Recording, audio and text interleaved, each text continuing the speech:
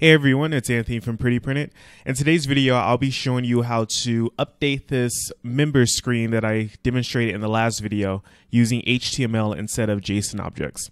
So first, to make it clear what's going on, I'm going to open up the network tab here and I'm going to do a request. So I won't actually change anything, but I'll do the request and I'll take a look at the response. And we see the response is a JSON file with a member number and a result.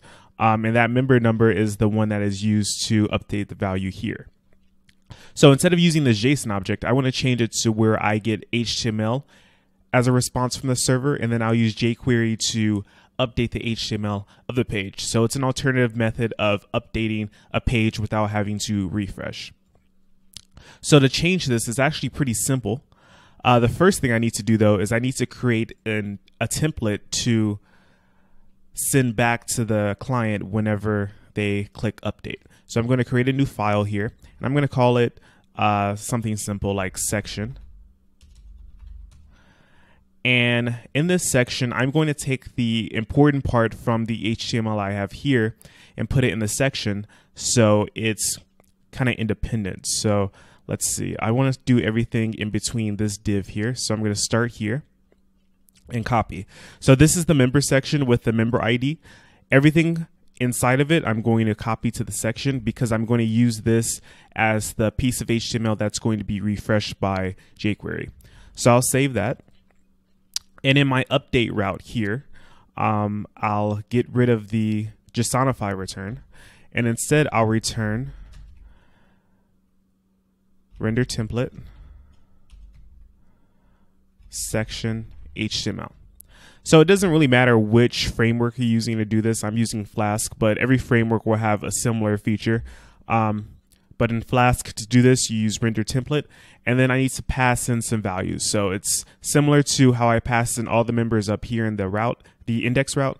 Down here, I just need to pass in the single instance of a member. So I'll do member equals member. And if I look at the section, I see I have these member values, and then I'm going to get the specific values by using the dictionary functionality. So ID, name, and random here. So now I'll save that and I'll run another request and let's see what happens. I'll update this one and it doesn't quite work. And if we look, it's because HTML is now being returned to the response. So this first request I did, it's a JSON object, and the second is HTML. So because it's HTML, jQuery doesn't know how to update it because I haven't actually written anything to use HTML yet. So it's still trying to get the value out of the JSON object, but since this isn't a JSON object, it doesn't work. So to update this, I'll go to my app.js, and we see how I'm using .text to update the member number. And I'm taking the data and taking the member number from that data. Well, instead of using that, I'll comment that out. Because HTML is expected to be returned, this data will be HTML instead of a JSON object. So jQuery is smart. It knows when it's getting an HTML snippet and when you're getting a JSON object. So to change this, it's pretty simple. I'm going to do the same thing, member section plus member ID.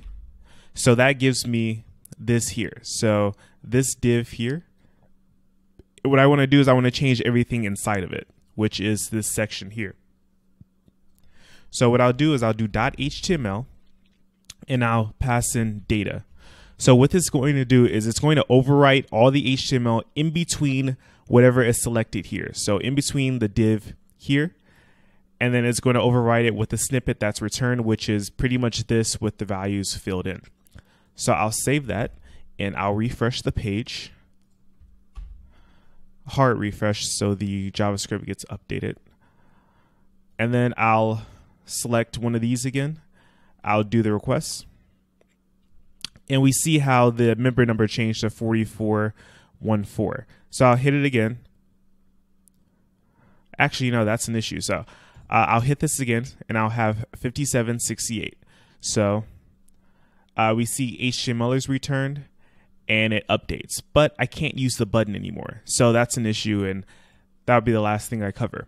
So whenever you do something like this where you update HTML, one of the things I'm updating is the update button. So basically I'm taking the HTML that was originally there, I'm removing it, and I'm inserting new HTML. But the problem is I initialized the click event on the update button before I refresh the HTML. So the old HTML has the click event on it, and the new HTML that I'm injecting in there won't. So I can only hit the button once.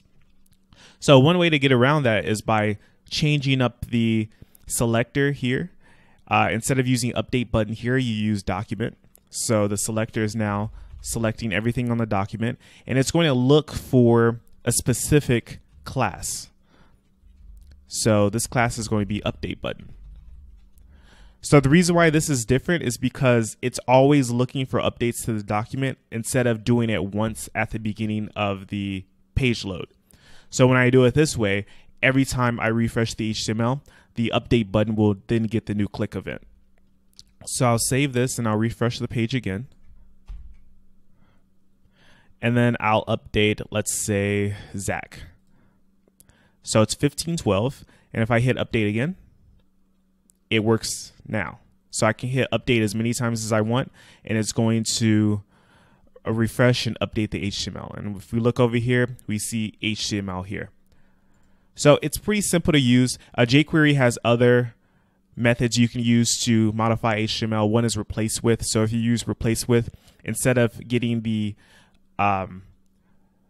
stuff in between the member section, you will get everything including the div with the intersection. So you do have to include that div in this section here. But HTML is fine for our case because it's replacing everything in between the tags that you select.